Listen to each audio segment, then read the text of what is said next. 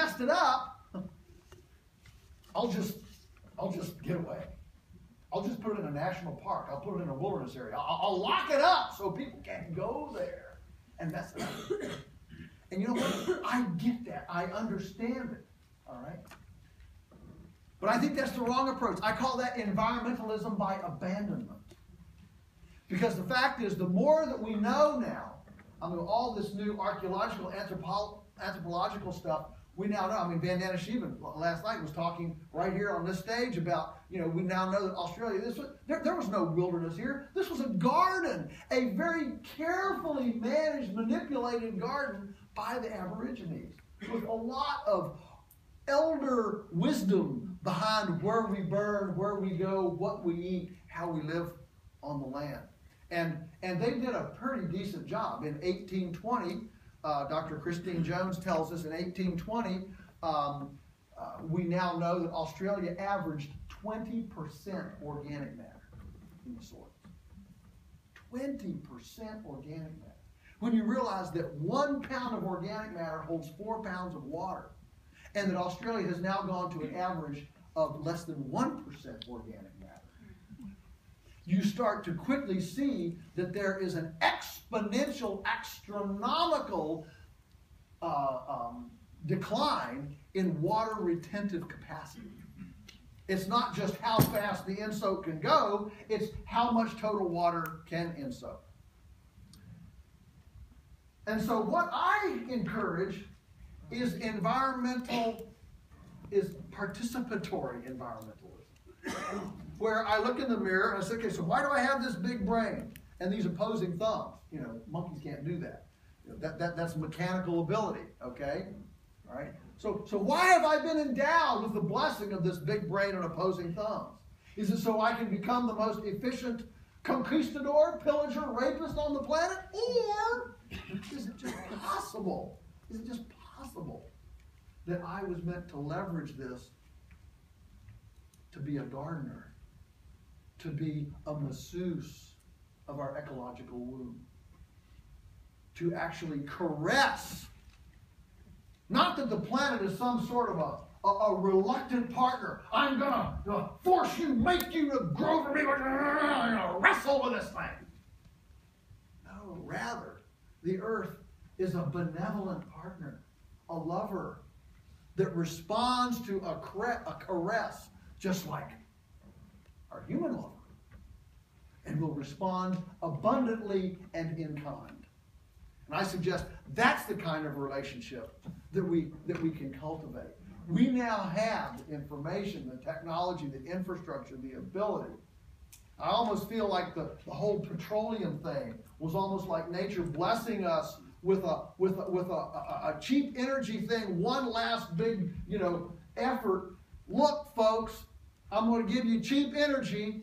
Now, you can remediate all the damage through hydration. That's what I like about permaculture. Permaculture is so cool because it dares to suggest you can participate as a friend.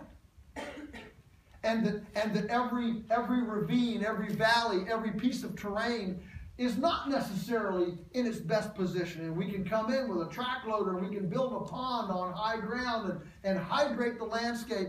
And we can touch that ground in a sensitive way to actually tease out more solar energy converted into biomass. When we lock up the land and don't allow this human participation in it, we also lock out human creativity to be able to massage it in a healing way.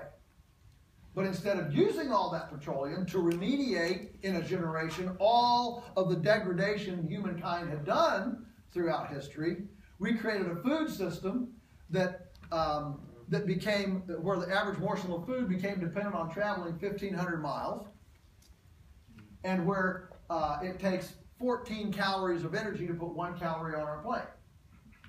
And so we squandered it. We're maybe close to not being able to remediate that, but I don't think so. I think we need to try. So using the pigs here to tease out abundance is very, very powerful. This is a neighbor's place that we rented. We run pigs there. So here you are. The pigs have now vacated. Here's about 5 days after the pigs have vacated. Okay, you saw what it looked like. Here you go. All right, there's 5 days. There's 20 days.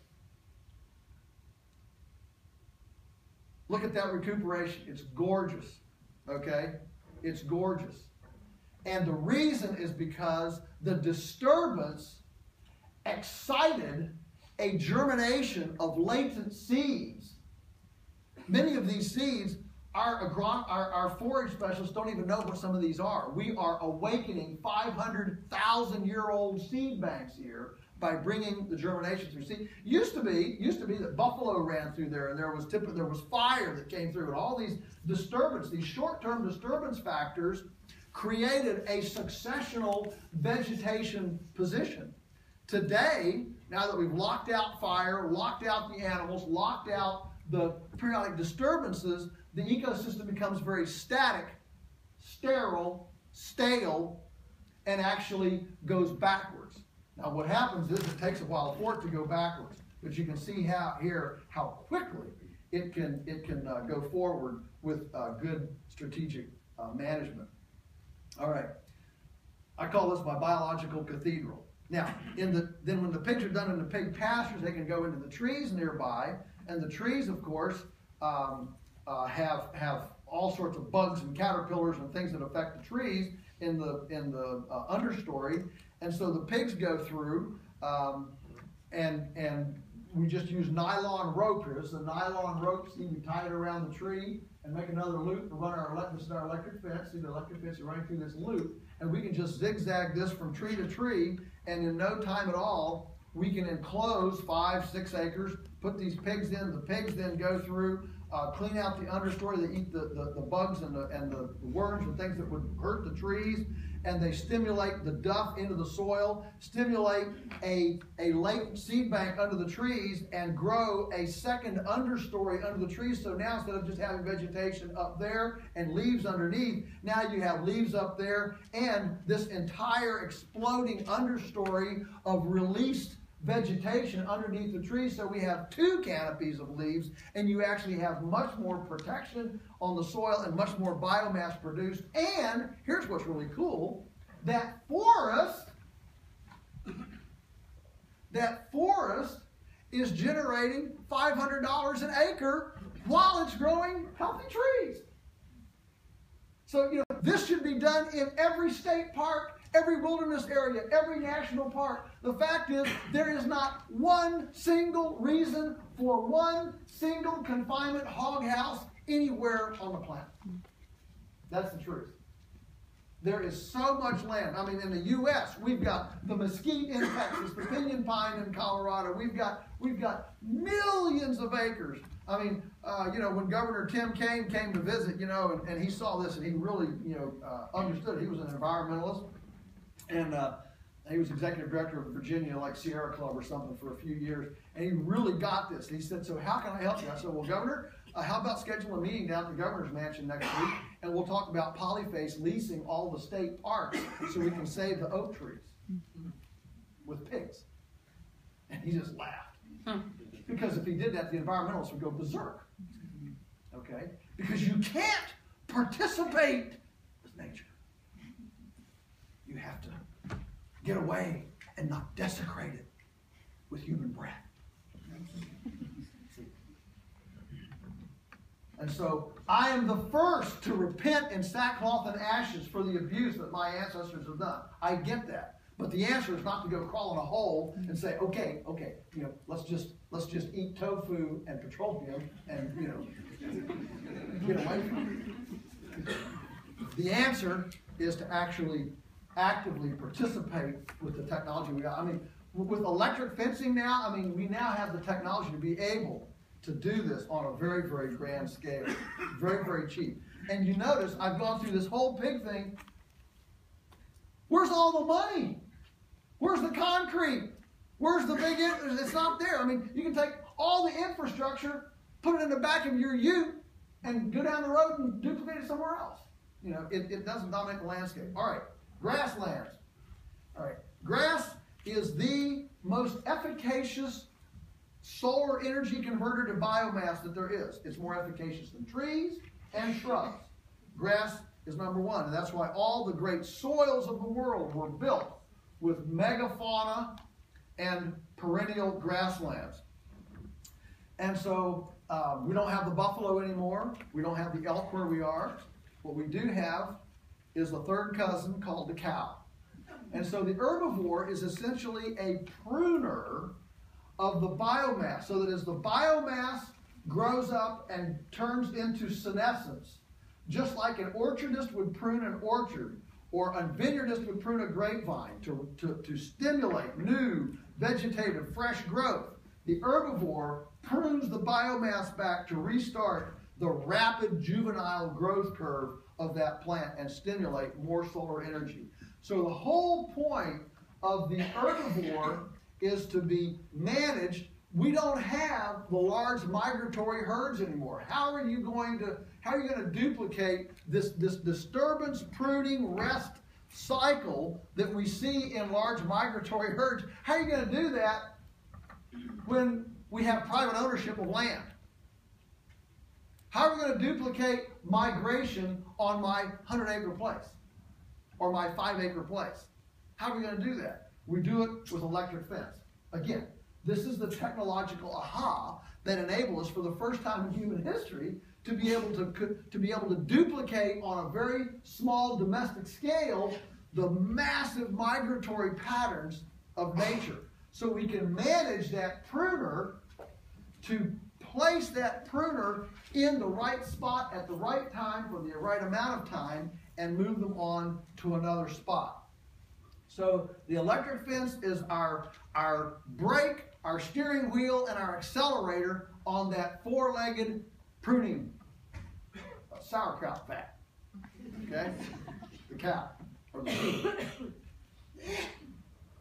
So we have a network of permanent fence, and then think about the permanent fence being the stringers of a ladder, and then the rungs as being temporary. So we can move those rungs around depending on when they come in. And yes, this is completely scalable.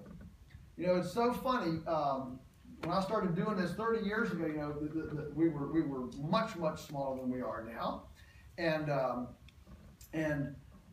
people would always come up to me and say, "Oh, that's all sweet and cool." You know, our first eggmobile was a little 6x8 that I on bicycle wheels. I pushed it around the field, you know, with 50 chickens in it, and now we have 4,000 layers and 12 eggmobiles that are great big. See this in a minute. But the point is, people would ask me, "That's very cute, but how do you scale it up?" Today, I do one of these things, and the typical question is, "That's amazing. How do you scale it down? I mean, you can't win for losing." The beauty of this is, here's the deal. The beauty of this is that the equity here, as I go through this, I want you to understand, the equity is not in infrastructure. The equity is in management and information. And management and information, you don't have to borrow money to get. Okay? And it's portable. Your management and your information, fortunately, unless you're disembodied, they go with you wherever you go. Okay? And so, if you have 5 acres and 2 cows or 10 sheep, the same principles apply. Yes, you're going to go out and you're going to give them 1 day's plateful, 1 day's menu. And you're going to know how much that is, because you're going to step it off. 1, 2, 3, 4, 5. And you're, okay, today I gave them 50 square yards. Tomorrow when you come out, ooh, I didn't give them quite enough. They act a little bit unhappy. They grazed it too hard. How are you going to know to give them 10% more if you don't know what you gave them yesterday? All right? So this is one of the things that we drill into our interns and apprentices. If you're moving cows and I come and ask you, how many cow equivalents do you have? So we move everything into a cow equivalent. We've got a mixed herd. It all comes to a constant of animal. If you've got cows, calves, little calves, sheep, whatever, all in a mixed group, you come up with a common. Holistic management usually uses animal units We like cow days because it's easier to say than animal units. So that's like 4 syllables. Cow days is 2 syllables. So, and we're in cows, so